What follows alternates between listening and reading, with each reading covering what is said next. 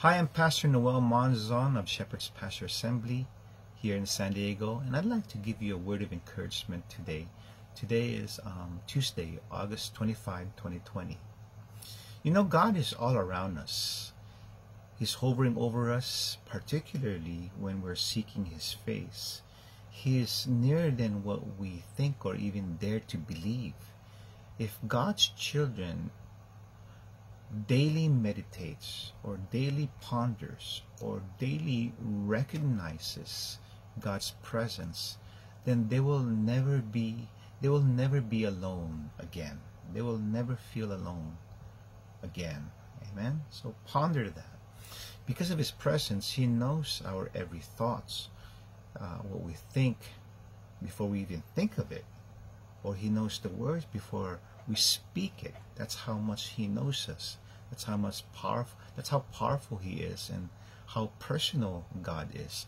In Psalms 139 verse 1 to 4, it says this: O Lord, you have searched me and you know me.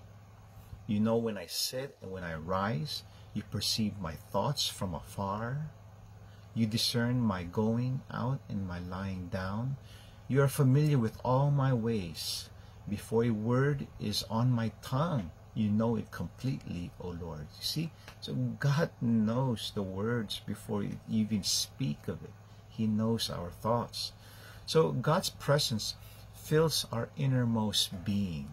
So it's silly and absurd or futile when we try to keep our secrets away from God, or we try to hide anything from God, whether it be our sin, unforgiveness, or whether it be your anxiety, your fear, or your desire, or whatever pains you, hurts you. God knows all of it. Okay? Now we can deceive others, or we can deceive ourselves, or we can pretend, but we can't deceive God. God is all-knowing. God knows what you're going through and what you're feeling. So He is all-knowing, and that should give us encouragement that even when we can't pray, He hears and sees our thoughts. All right? It's unfortunate that there are so many people out there who run away from God. They deny His existence. And one of the serious excuses they make is that they're petrified, they're terrified of God's closeness or God's presence. It would cramp their lifestyle.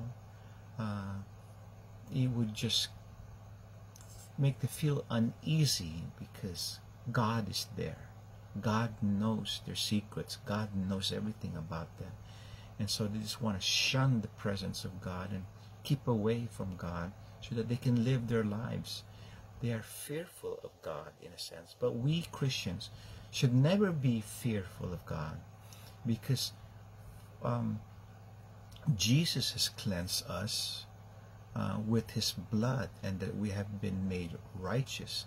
And because of that, we have this access towards God where we can always call on His name, especially when we've done things that are really unbecoming and done in secret, that you can come to Him knowing that God would lovingly forgive you and take care of you and help you up and guide you. So what a beautiful thing. Ephesians 2:13 says this: But now in Christ Jesus, you who once were far away have been brought near through the blood of Jesus Christ. Amen. So let's be blessed by God's intimate presence, His intimate nearness in our lives, because it's in His nearness that we find security, we find shelter, and we are in a company who loves us so much. Hallelujah.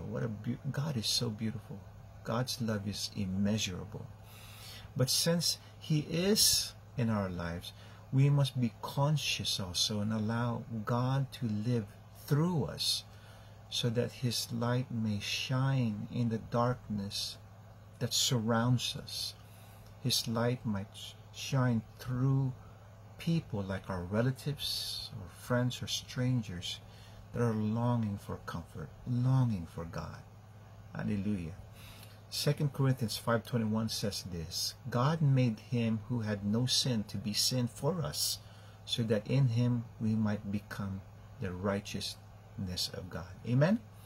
Hallelujah. I hope you were blessed. And let's go ahead and pray.